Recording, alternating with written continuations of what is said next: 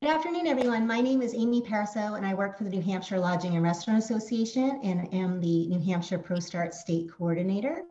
Thank you for being here today for this New Hampshire Hospitality Month Goes virtual event. A big thank you to the American Culinary Federation for bringing us all together, and to Chef Baity for showcasing how knife skills can be used in creative ways using fruits and vegetables. I hope you enjoy this presentation. And now to Jackie.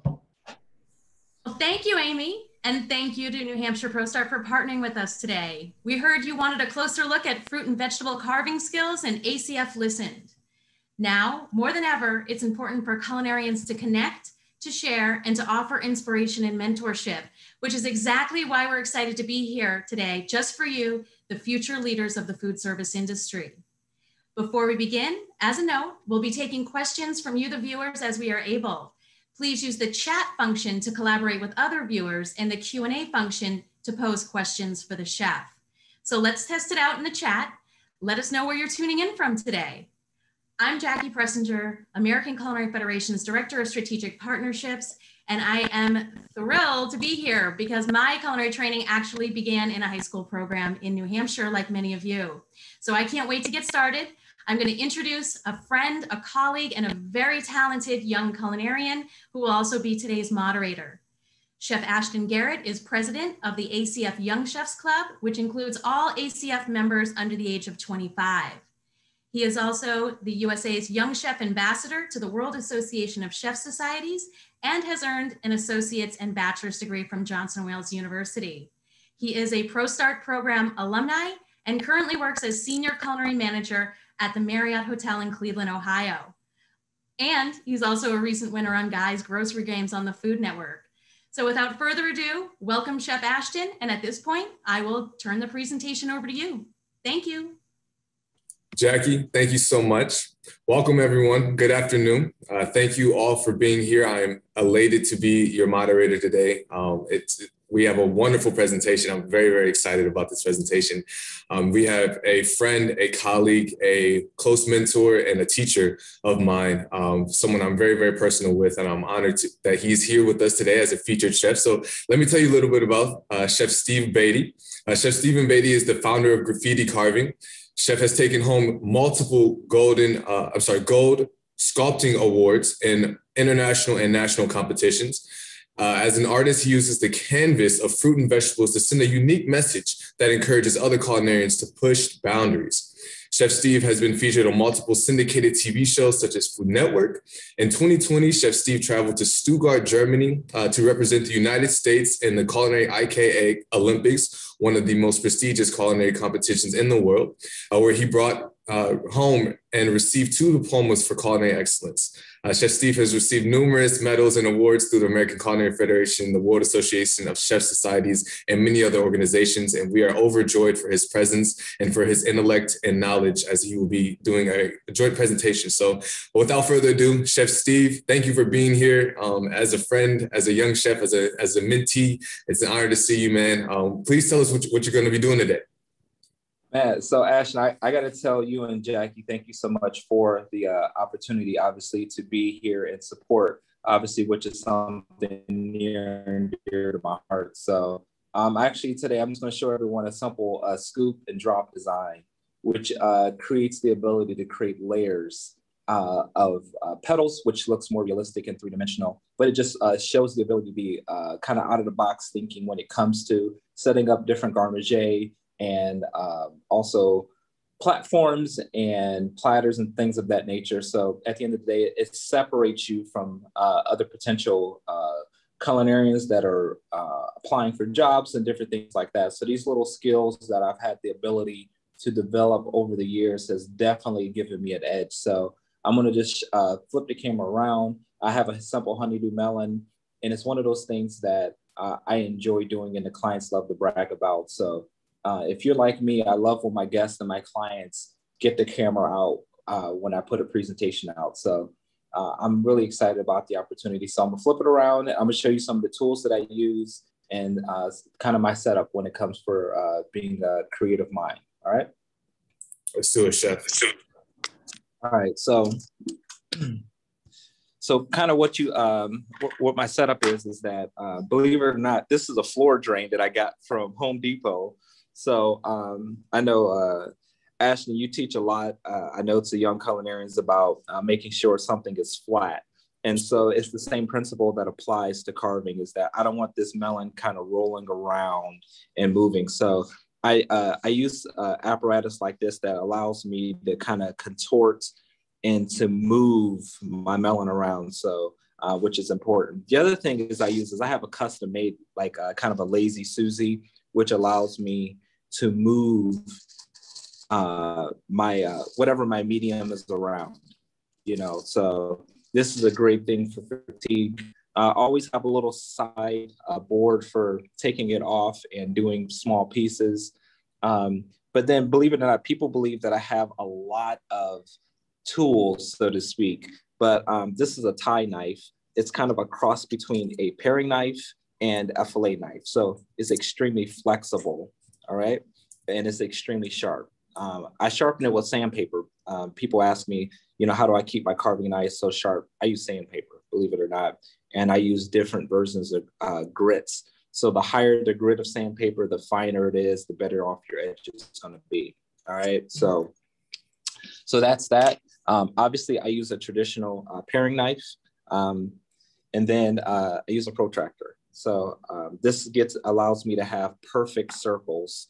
I'm not going to use it today because of the scoop design that I'm doing. But if you ever wanted to plot out, you know, a carving or a design, that's what you would do. So you can see how just turning my lazy Susan or my turntable, how easy it was just to kind of maneuver. So I would do that and move this piece along different parts of the melon and kind of score it and bruise the skin. So, but today I'm going to show you guys just how it is about holding your knife, anchoring your cuts, and making relief cuts. So once you get this principle down, the sky is the limit when it comes to designing fruits and vegetables and things of that nature.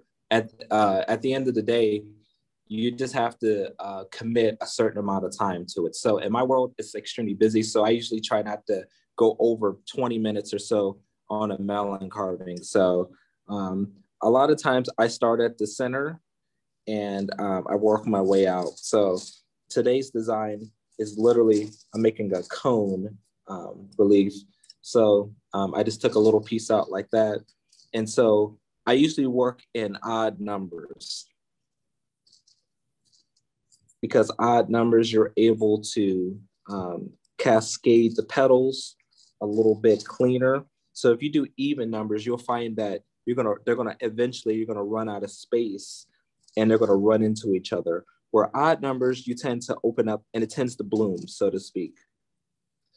So as you can see, there's a real quick scoop design like this. I just did 5 scoops. And what's gonna happen is that I noticed like, this one is a little bit more shallow than the rest. So I'm just gonna go back inside of here and open that up a little bit more. All right, so the key to making a great carving design is to be able to create shadows. And shadows comes with depth. And a lot of entry-level carvers, they're afraid to cut away. So don't be afraid to push the design back. It's the same thing with ice carving. You want to push it back as much as possible to be able to show what you're doing, all right? So with that being said, you want to keep your cuts thin, like that. And so we're gonna do the same thing over here. And like anything that's paring knife related, you wanna make sure that you're using the tip of your knife as much as possible, because that's when you're able to get those really nice, sharp cuts. The other thing I tell people is when you're choosing a fruit and vegetable to be your medium or your muse, just make sure that the fruit or vegetable is a little bit underripe. Because you want nice crisp lines. Now, if that fruit or vegetable is very ripe, it's going to be soft and it's going to be a little spongy, so to speak. So you saw what I did is that I just traced those cuts. And now what I'm doing now is I'm going underneath those cuts. So I just went underneath that cut, boom. And I'm doing the exact same drag and drop design. All right, we're gonna go underneath these petals that we just did right here. All right, that same scoop design, literally you're making a U. And then I'm gonna go on the inside of that cut, and I'm just gonna trace it out, and I'm gonna drop it. I'm scooping again, make a U. And that's that relief cut I was talking about. When your cuts connect, it allows your cut or your design to be relieved without tearing it. A lot of times I see beginners, they get so frustrated because their design tears or rips or whatever the case might be. It's just, you got to make sure your cuts connect. And so that'll relieve some of the frustration. So, which is key. So we got one more petal to drop in here real quick. Like that. And then just gonna drag it out once again. And so as you guys can see, I'm just alternating, going back and forth and working in this odd numbers, allowing it to cascade really nicely. So, so what I'm gonna do now is, once again, I'm gonna start on the opposite side again and do a scoop. And we're gonna do this all the way down. So I'm gonna show you something that you guys could do if you have one of these kits. So a lot of times what I do is, to save myself time, is that I do one cut all the way around. I do all my scoop cut designs all the way around like this. And then I'll come back through. I'm able to do the rest. But then I have a little tool here, which is called a U-gouge, and they have V's and U's chisels. And for instance, this one just creates a little hole. And it's just about, once again, creating shadows. So whenever you create these shadows, it allows light to kind of penetrate it and creates another design. So then I'm gonna come back through on the inside of that cut. I'm just gonna drag and drop it. And so it's a kind of a step and repeat action, like anything else in the kitchen, whether you're breading or you're sauteing or grilling, you're just doing the same thing over and over and over again. And once you get to a certain point, you're gonna be able to show a beautiful design. So, like I said, we're going to keep going. And as you get further outside of the melon, you'll find that you're going to make your cuts a little bit bigger. They're not going to be as shallow. They're going to be a little bit bigger because if you look at petals in nature, they get bigger as you get to the outside. So I'm going to make these cuts a little bit more deep, more intense, a little bit more wide, to make sure that I'm cascading these correctly. So, because if I stayed real small, what you will find is that it wouldn't look natural. It wouldn't look organic. All right. So I'm going to alternate between adding some of the designs with the U-gouge to just doing regular petals. And so, as you guys can see, you young chefs can see, like I said, it just comes together really quickly. So this is what I was talking about, the advantage of having like a vessel. I was able to tilt it on the side like that to be able to get a better angle. So it wouldn't feel awkward. So just be able to do it like that. And as you can see, I'm letting this Lazy Susie / turntable do a lot of the work for me. I'm just kind of spinning it as I'm cutting. And you can see how far my knife is going in. It's deep enough because, like I said, I want to make sure I get those nice deep relief cuts.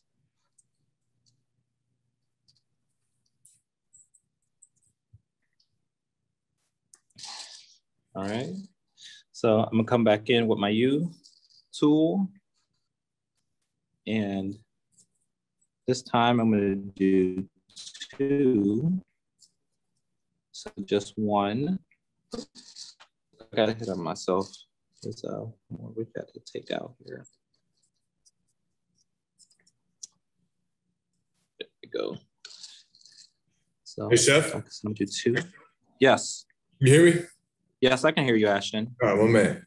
So you spoke about, I don't mean to interject. I'm going to get right back. No, you're fine. I'm just mesmerized with always about your culinary technique. So you spoke about, choosing different fruits, right? So can you speak a little bit about that? Like how can you discern, right, the ripen of a melon or, a cantaloupe or anything like that? Everybody's, there's myths and there's techniques. I kind of came up on the old school, you got to slap or knock on the watermelon and hear if it's hollow or anything like that. So for you, in terms of being an expert and working with fruits all your life, presumably, right? So how is it for you? How do you go to the market and choose certain fruits?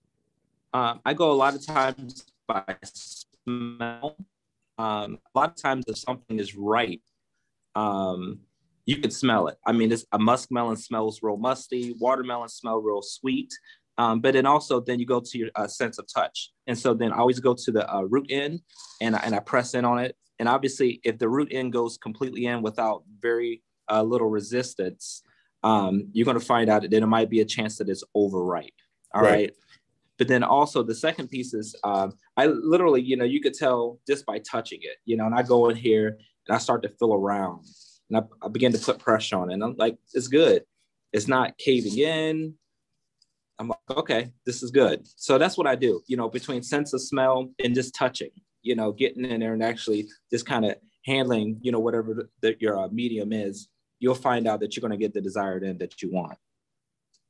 Does color have anything to do with that, Chef? So some of it does, but, you got to remember that there's different hybrids and heirlooms when it comes to fruit. So, i.e., you'll see that like a sweet baby melon, the skin tends to be a lot darker. If you look at a seedless watermelon, the skin tends to be a lighter. And if it is a seeded, more oblong, those seem to really have those nice tiger stripes. They have a very pronounced like watermelon look to them. So a lot of times you're just kind of looking at the breed, so to speak, of the melon. And then a lot of times you'll kind of just tell by the color of it if it's ready to go. And Chef, to your point, have you had more difficulty with, fruits that have seeds in terms of carving? Like, do you have to carve around them? Is there a special method that you have to, kind of, enact, if you will, for seed? Yeah, man. So that's a great question. So a lot of times that is going to determine your design. So if something has a lot of seed pockets, you're going to be very limited on how far you can push that medium back. So for instance, a butternut squash, the top of it is seedless, okay? For sure. But obviously you got a seed pocket that's in the bottom. So a lot of times when I'm doing birds or I'm doing wings or something like that, and I need to be able to push that back as far as I can, I'm doing that at the top. Now, when I'm working towards the bottom, I'm keeping a more simple design. I'm not going to push it as far as back because you have that seed pocket. And so with that seed pocket being, I'm being aware of that. That's once again, it's going to determine how far I'm going to push that design back. That's an interesting point you made, Chef, about the butternut squash, right?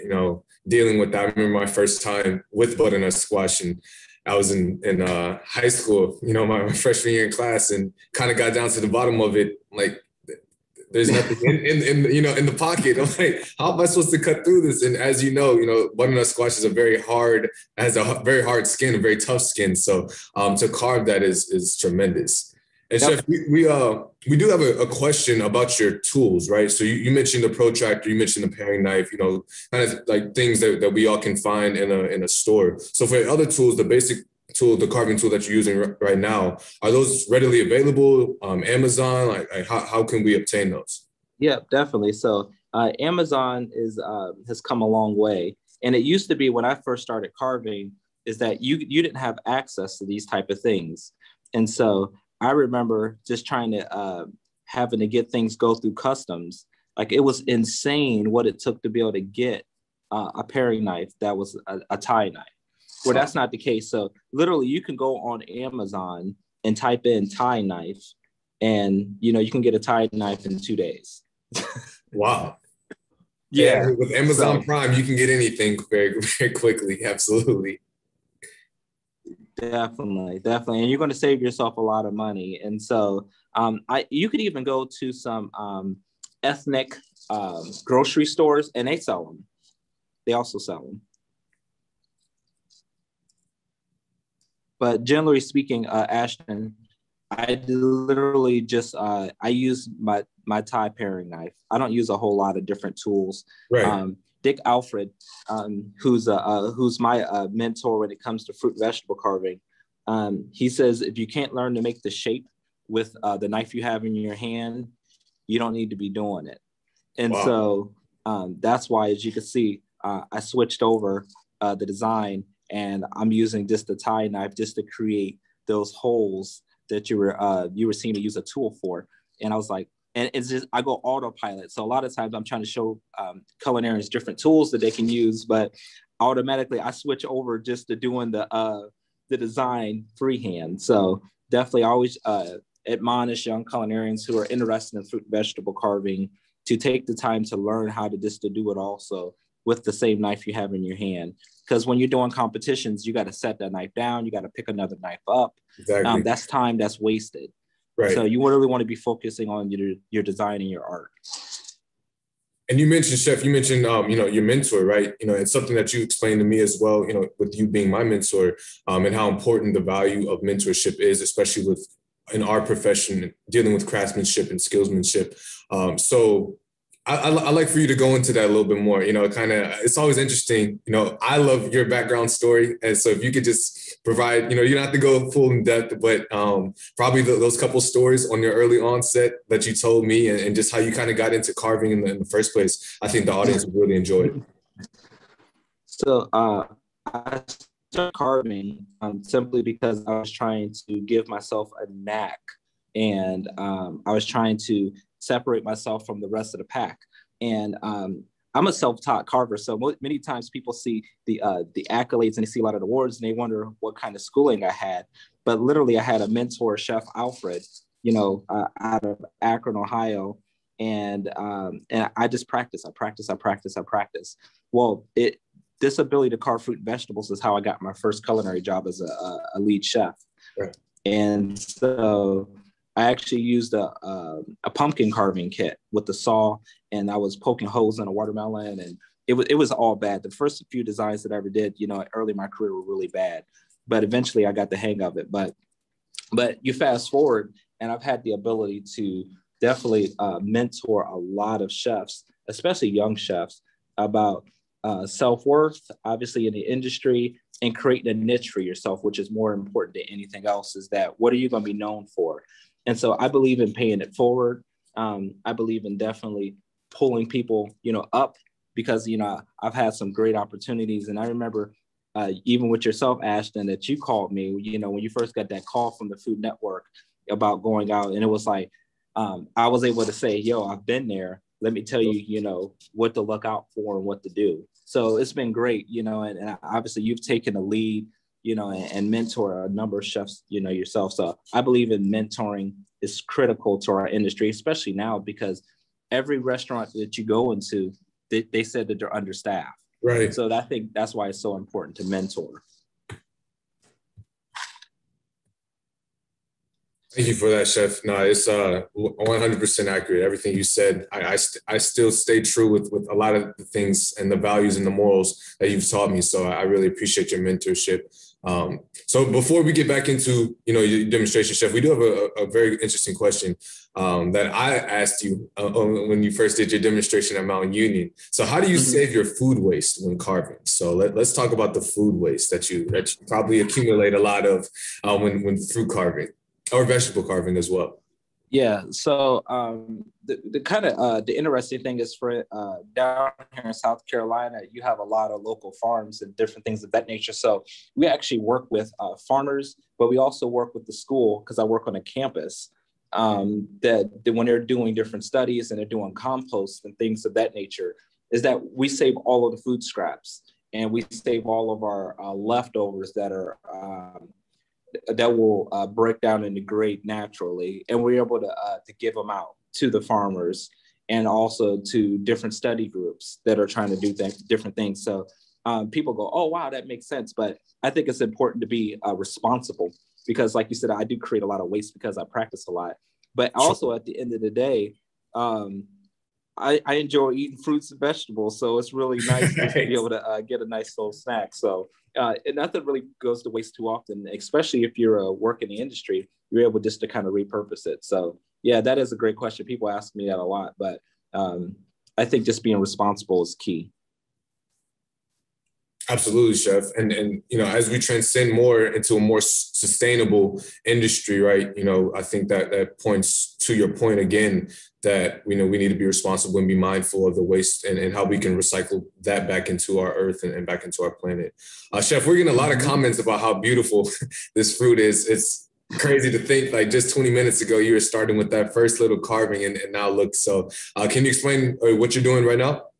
Yeah, so I tell people about, it's a step and repeat. It's about being able to do the same technique over and over.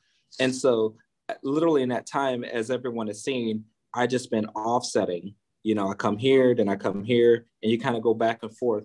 And like I said, this, if you looked at a flower, this is very organic, it's very natural. And so what I like to do is, I never really do designs this simple all the time, but I like to incorporate different techniques. So obviously just by adding a shadow here, and then it's with the scoop and drop, and then you add 2 more here, and then you do 3 here, and then you just kind of do a jagged design, and then you do something a little avant-garde, which kind of rolls off the knife. And so you literally curling your knife to the center of the product, and you kind of going back and forth. And so I love to, for my clients, especially that hire me to do this, is that I would like from to study the piece, because it truly is a work of art, you know. So I like to, whatever I'm doing, to let it be a work of art that they don't get bored with. And so that's why you'll see me, I'll usually do about 4 to 5 different techniques in one melon, because I want people actually to sit there and actually enjoy and admire whatever I'm doing. And so the other tip that, you know, I guess I want to drop real quick is that don't be afraid to incorporate the skin. So you can see on the tips, I always left the skin on there because it adds a little highlight to it. And so I know a lot of people completely shave their melon down and then they'll carve it. Well, then I go back and try to tell them like, yo, you just lost a valuable opportunity to be able to just highlight just the skin of it. And so just leave the skin on there, just like that, and work around it, which is nice for me. That's, like I said, another nice little tip I like to do, especially with competitions, because it adds a nice flow to it also, because it draws your eyes in. Oh, shit, that's beautiful. I have seen your work firsthand. I can attest to the audience that this camera does not do him justice or his work. It's truly, truly beautiful. Absolutely. Chef, I'd like to ask you a question. We have a question from the audience from Chef Emma, young Chef Emma. She asked, do you get a better definition with a harder fruit or vegetable like the butternut squash? And then I'll follow up with another question after that.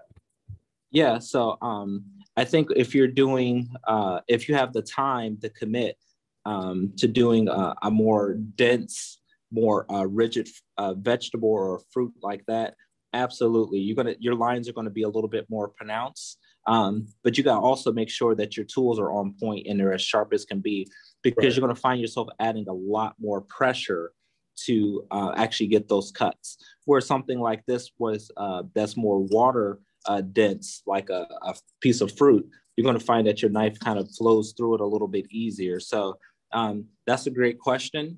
And to that point, yeah, definitely, you're going to get a lot more definition. That's why you're able to, I would very rarely ever do a face in like a cantaloupe or a honeydew, but you'll see me do a face in a pumpkin or anything of the gourd family like that. So for sure, definitely. So there's a lot more strategy going into play for those harder, more defined vegetables and fruits, correct? Correct. Right. No, yeah, that's very important, Chef. Thank you. Chef Elijah has a comment and a question.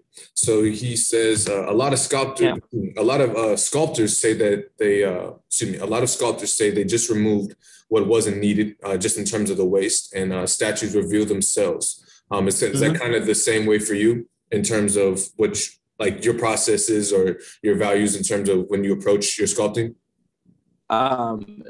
Definitely. I think the other piece would be is that you'll hear me talk about it also, is that your waste is going to be determined by how much definition you're trying to produce. And so I'm going to flip this over, and you can see I'm almost getting to the root of it and how far I've pushed this fruit back just to get levels back into it. So if I would have stayed very shallow and extremely precise, I probably wouldn't have very much waste at all. But at the end of the day, it's about how much definition you're trying to produce. And so I'm always trying to get the most out of it that I possibly can. So I'll tend to accumulate a little bit more waste. That's why I'm kind of keeping track of it over here. And also in the competition world, they check your waste to see. They do. They check your waste to see, what's in there and if it's actually lining up. So they'll look at your design and saying, oh, wow, you cut away way too much product only to get that one petal. So they want to know that, you're skilled and you have forethought in what you're doing. And so I was really surprised when I was in Germany that they gave me a clear waste bag. And that's what they did. They walked around and they looked at it. They want to know how much waste you had compared to your design. And that's the interesting point, Chef. And actually, that's something that I'm hearing for the very first time about the clear waste bag. Is while you were in Germany, I was blessed enough to do my Italy competition at the same time, and we had the exact same parameters with the clear bag so that they could see our waste with the garnishes component as well. So, and would you consider your craftsmanship to be like kind of that garnishes, culinary, avant-garde kind of style? Definitely, and I think it's one of those things where it's making a comeback. I think that when it comes to garnishes, even doing cold food presented hot, doing more pâtés, doing ballotines and galantines, that whole mantra is kind of making a comeback. Where I think, before it was revered a little bit more, that whether you could sculpt food and you had these beautiful elaborate platters and presentation, where I think people are in such a rush that they've kind of gotten away from it. But I think it's making a great comeback.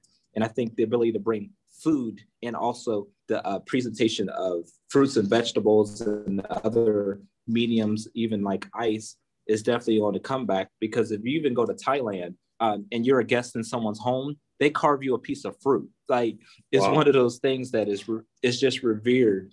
And that's why it's so important that they even teach fruit and vegetable carving in schools, because it's definitely a way of showing and showcasing that I welcome you. And it's definitely showing a level of appreciation.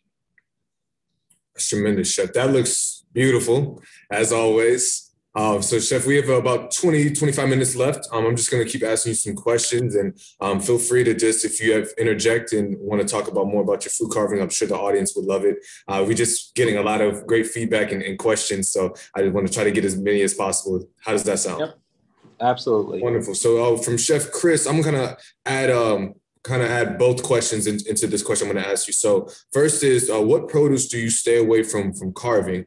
And what is the best temperature for produce to carve? And kind of to that first question, I ask you, what is the best for beginners to carve? What fruits and vegetables? Oh, man. So I'm just, before I answer that, I tell people when I do competitions, they ask me about how do you keep fruits fresh and vegetables fresh? One of the best things is water. Right. I know a lot of people come up with some schemes and chemicals and whatever. Water naturally reacts to fruits and vegetables. They absorb it and it adds a nice shine to it and a nice sheen. And so if I'm doing a competition, I do these up 3 to 5 days in advance. I wrap them in wet paper towels and I change those paper towels every day put fresh towels on. If I got radishes or something like I'm about to carve now, I would change that water out daily, because it gets very musty and it gets stank and it'll begin to break down. Naturally, that's what fruits and vegetables do. As far as vegetables to stay away from, I'll come back to it, like oranges, lemons, things like that. They're very hard to carve. They're very difficult to get definition on. So more citrus fruits? Yeah, right. They're very difficult. You'll find that you're going to get some very simple designs. And with that being said, I tell people to start with those, because you'll get comfortable, because they don't require a lot of pressure. And also your designs are very entry level. And then from there, I tell people to work on what I'm about to show you now, which is radishes and potatoes and turnips and different things of that nature, because they're a little bit more dense. So you learn muscle memory and how to use some pressure. For sure. So what we're about to do now is, like I said, we're about to flip over to this carving a watermelon radish, and we're going to carve it into a rose. And so I think that'll take us through the rest of our demo. But more importantly, like I said, it's just going to show your ability just to add colors and textures. So it's the same principle. You want to be able to work in odd numbers, so which is really important. So you're going to, when I do these petals, I'm going to same principle as far as the relief cut. All right. So naturally, petals are concave, and they're it's going to be more of a upside down U, more of a C, upside down C. All right. So you'll find that naturally, when you make a cut, it's going to make that for you. So the key to this is that I tell people is you don't want to cut all the way through, obviously, but you don't want to cut north and south as far as it being 90 degrees. So naturally, fruits and vegetables, they kind of have they curve. And you want to follow that natural curve, all right? And once you do that correctly, and you want to find that it begins to anchor in there really nice. And this cut is not very thick, and nor is it very, the girth of it is not there. And you can see how it's beginning to curl back already. And that's what you want to be able to do. Because if your cut was too thick, it'll snap right off. All right, you're not going to get very good definition. You can see that petal is already starting to drop already, which is going to be nice. And so when I do my roses, is that where my cut ends, is that I want to make sure that's where those two cuts meet. And so my cuts, generally speaking, they're going to overlap a little bit, which is okay. And you get this little V. I want to make sure everyone sees that. You want to make sure you get that little V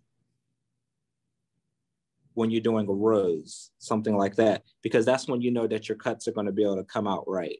And as you can see, you just kind of roll that back, and you can see that it's starting to create that rose design already.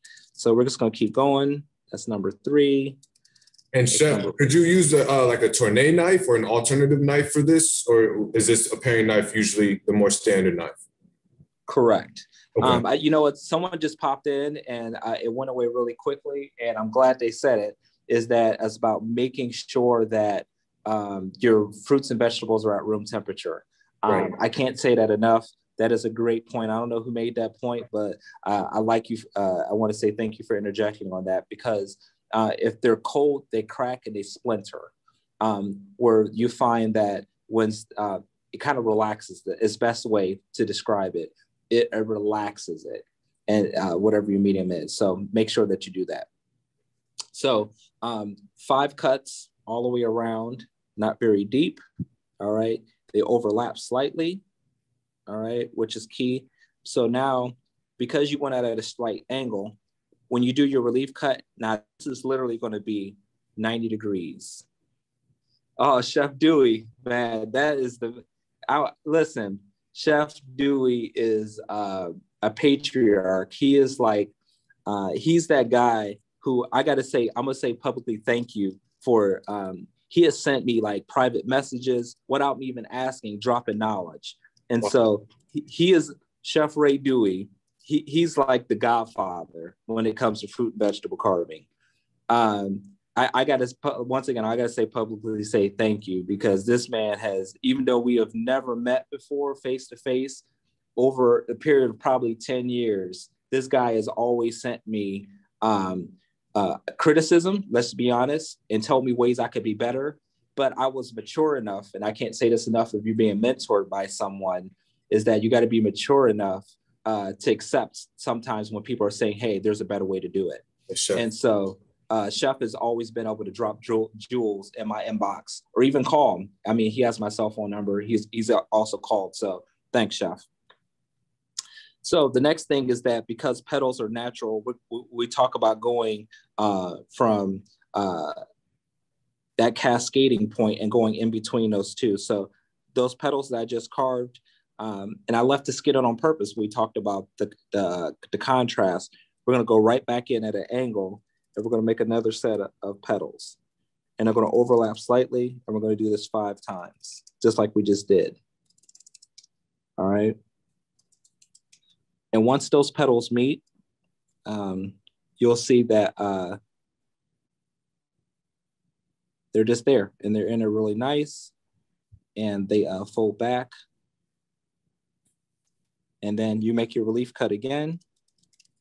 So some people, they go all the way around when they make the relief cut. When I get into delicate things like that, I do my relief cut 1 petal at a time, because I want to check my angles to make sure they're right. All right. And so I'll go underneath those, and I've changed my angle once again to do that relief cut. And I take a little bit off at a time, just to make sure that my cuts are where they need to be. All right. So you guys can see right now underneath that these petals are starting to kind of come in here really nice. And we're going to keep going. All right. So once I get to a certain point though, we're actually going to flip our angle. And we're going to angle our knife more towards the center, because we want this to be an unbloomed rose. So you'll find that by doing that, sure that's there, that's there, that's there, that those petals are really nice and tight. So I can't say it enough. We're not taking off a whole lot, but you guys can see the petals coming in there. And this is once again where you learn, like I said, your relief cuts. And those cuts literally coming together. That's more important than anything. And Chef, if you wouldn't mind just reiterating, what exactly is the relief cut in terms of definition? Yeah, so the relief cut is the cut that comes together. So you spent all this time creating a petal. So the relief cut is the cut that releases the petal. So that cut that was in front of the petal, that's the relief cut. So I made that cut at an angle, then I came in front of it at that 90-degree angle, and I cut away that flesh to show the petal. So it doesn't do you any good if you're doing these beautiful carvings and you're making these petals if no one can see it. So that relief cut allows it to come forward. Wonderful, thank you. All right, so at this point, I'm going to bottom this out. And so I usually always keep a bin that for salad bar, believe it or not, or soups. So like something like this goes right to the salad bar, and I will always keep my scraps separate. I'm very intentional about that when it comes, we talk about waste and food costs and stuff, that this is, good meat. So I'm going to set this aside, and, we could incorporate that into a salad or something of that nature. But at this point, I'm going to round off my corner here. And I can't say enough about rounding, is that those sharp edges are going to be very jagged. It is not going to have a very smooth design. So when you're making flowers and roses more than anything else, you want to round off that top as much as you can. And you'll see why in a second. So I don't know if you guys could, you can obviously see it, but these petals, how they just kind of alternate in, obviously. But then, when it comes to the center, I did shave it back enough that it's going to be able to look like, once again, naturally a flower is going to be on the inside. So you're gonna have to learn a little bit about was it botany? Is that what it is? What it talks about flowers? Yes, I think that's correct, Chef. Yep. Okay, all right. So you're gonna have to learn a little bit about that when it comes to like florals and different things like that. Of naturally, what a piston looks like, or anything like that, because once again, you want it to be as close to resembling what it is. So, which is very key. And when you're doing competitions, they want to know, is it a whimsical design or is it a realistic design? Because if you're doing a whimsical flower, okay, but if you're saying it's a realistic rose, and obviously it doesn't look like a rose, you're going to get points taken off for that. So as you guys can see, I rounded this out pretty good. I'm going to go back in, and usually I would slow it down and clean it up a bit, but I want to make sure I be able to get this cleaned up and done before our presentation is over. But so right now, I'm going to go in between these two petals, same technique, and I'm going to begin to carve towards. Now, my knife is going to go a little bit deeper on this because I got a lot of meat to work with. So I'm going to do that. And then I'm going to only do halfway. Now, a lot of my cuts, I did the full relief cut from the beginning to the end. But this, because I want these petals to kind of intersect, I'm going to start in the middle of it. And I'm going to take just a little bit of flesh off. All right. Then I'm going to start in the middle of that petal. And then I make another one. All right. Then I come back to the middle.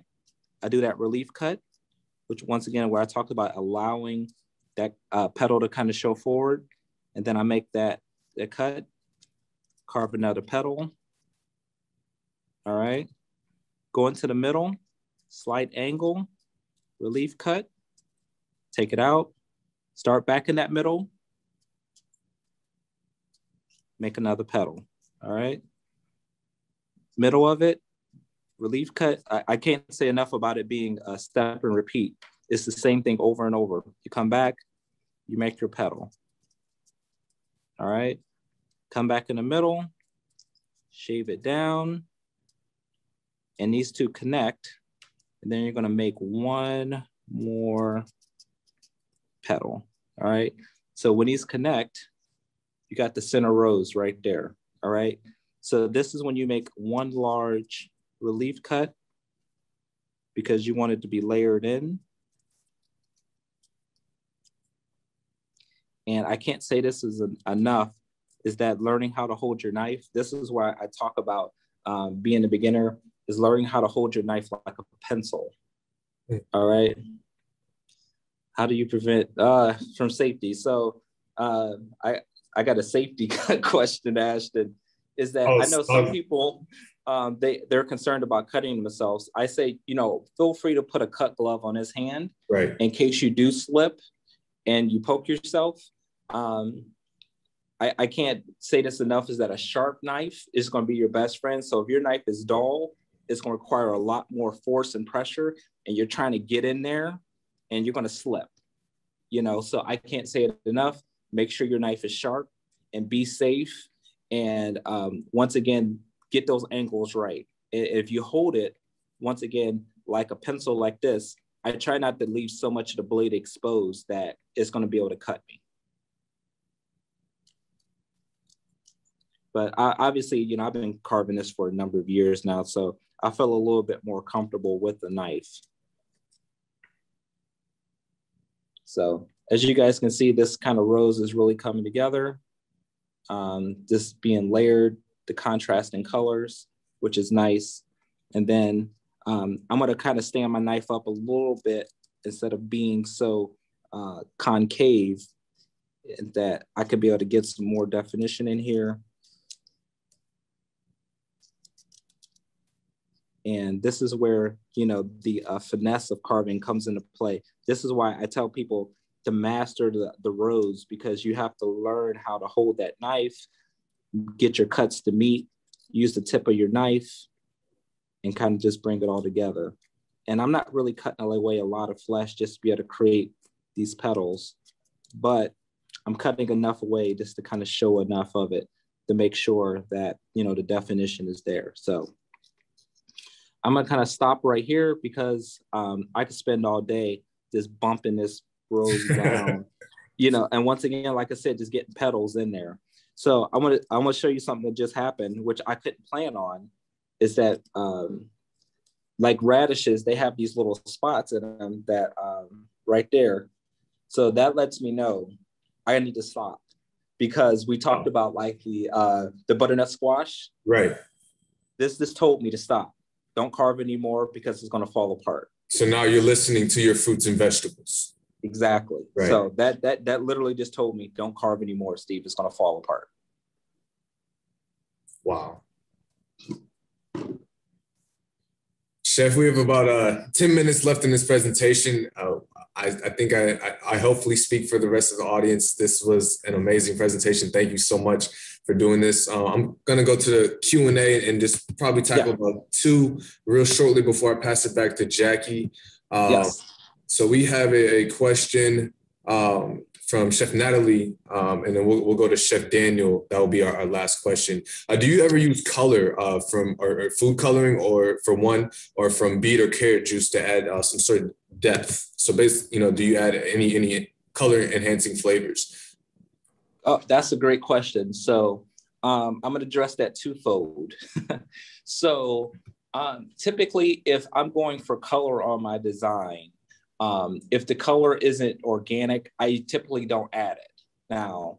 But if I'm going for a particular look, let's say the tips of the wings of a bird, and I want to do a bird of paradise, and I want to brush the edges with that beet so that the edges are really nice and bright red, by all means. But typically when I'm doing a design for a competition, I've already looked at colors. Right. And for instance, I already know that if I'm gonna do a display, I'm gonna do a cantaloupe, which is orange, a honeydew, which is green. I'm gonna do some roses out of a watermelon radish. That's gonna give you that nice magenta color with some of the green on the skin. I know I'm gonna incorporate some yellow squash. So whenever I'm doing a piece, I'm already picking fruits and vegetables that are gonna give me color. So it almost kind of defeats the purpose, you know, unless you don't have access to a whole lot and you need to cross over. And by all means, you know, if you do a turnip, brush the top with beets, right, because that's all you have. By all means, go for it. Thank you for that, Chef. I think we'll do one last question from Chef Daniel. So, Chef, what culinary school program did you attend in which, you know, you learned the craftsmanship of culinary arts, and for how long did it take you to actually get a hang of what you're doing now? And then do you do ice carving as well? Well, that's a great question. So I went to culinary school in Pittsburgh, Pennsylvania Culinary, back in 1998. So that's a couple of moons ago. But then also, let me flip this around so I can see everybody instead of you guys having to stare at so, and then, wow, that was almost a long time ago, 20 years. Plus 20 years plus. Wow, I feel old. But nobody has to know. But I can't say that I have got a hang of it yet. You know, the great thing about culinary arts is it's always something to learn. It's always a work in progress. And so I'm grateful to be able to be a student of the game for so long. So I don't know, I'm still figuring it out. I got some cool parts of my culinary career that I can show off, but all in all, I'm still learning and I'm enjoying the ride. Definitely. Chef, it's been a pleasure. Thank you so much. For the viewers, where might they be able to find you, Chef? Definitely. So if you look on any social media handle, Stephan C. Baity, spelled STEPHANCBAITY. Give me a follow. I'll follow you back. I answer personally inboxes. So if you have a question about something, send me an inbox. I'll get back to you as soon as I can if I'm not traveling or doing whatever, you know, I got going on, but I'll definitely always try to make sure that I respond. Chef Steve, from the bottom of my heart, thank you so much. To all the viewers who watched this specific presentation, thank you for joining us. As a friend, a young mentor, excuse me, a young mentee, a student of you, Chef, it's always a pleasure to hear from you and learn from you. I learned something all the time watching you. So thank you so much. It was a pleasure. Thank you, Ashton. Absolutely. And now we're going to pass it back to Jackie for our closing remarks. So thank Jackie. Well, thank you, Ashton, and thank you, Chef Baity. You make it look so easy, but we know you have thousands and thousands of hours of carving practice. So any of the young chefs who are tuning in today, please keep at it. And as Chef said, follow him on social media and find yourself a mentor. I think that's a great takeaway from the discussion as well.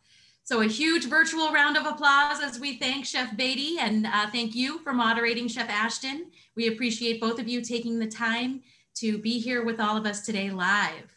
So ACF is listening. Please let us know what you'd like to see next. We will have our next ChefsForum webinar on April 28th, where you will be able to learn what the buzz is all about. We're in for a real treat as Master Chef Joseph Leonardi from the Country Club in Chestnut Hill, Massachusetts, will present Cooking with Liquid Gold, presentation and demo. So don't miss out. You can register for that on wearechefs.com and just look up the webinars. On behalf of the ACF and the ACF National Office, thank you to New Hampshire ProStart for partnering with us today and for the opportunity. And thank all of you for tuning in. Please save the date. We'd love to see you all at ACF National Convention, which will be held live August 2nd through 5th in Orlando. So thank you all again. We'll see you real soon.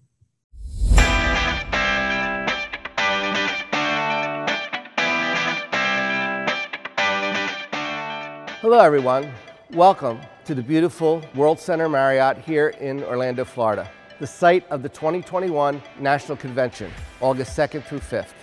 My name is Tom Macrina. I'm ACF President, and I couldn't begin to tell you how excited I am about this convention. It is great that we're all going to be here. For many of us, this is the first time we are meeting face-to-face in nearly 2 years. Be ready for the biggest ACF family reunion you've ever attended. This will be so much fun. I can't wait to see everybody. This year's theme is Ignite Your Passion, and that's exactly what's going to happen at the ACF 2021 National Convention. We have some phenomenal keynote speakers lined up, cutting-edge education sessions, pop-up tastings, networking, and oh yeah, we're doing it all face-to-face with each other. Plus, competition is back. For the first time since 2019, ACF competitions will be in full swing, with a record-setting number of competitors lined up for their shot at the gold. I also want to fill you in on our collaboration with the Orlando World Center Marriott. We are so pleased with the Marriott's dedication to providing the safest and most courteous environment possible for our ACF members. The Marriott planning and preparation to help us follow CDC guidelines during our national convention is second to none. I can't wait for this convention to come. I'm very excited to see everyone face to face. There's competitions, there's education, there's everything, but the most important part is sitting at the bar and having a nice cocktail and relaxing. Registration for the ACF 2021 National Convention is open, so head to the events page at acfchefs.org to learn more, or click on the link in this video's description. To everyone in the ACF family, please stay safe, stay healthy, and I can't wait to see you at this year's 2021 ACF National Convention in Marriott World Center, Orlando, Florida.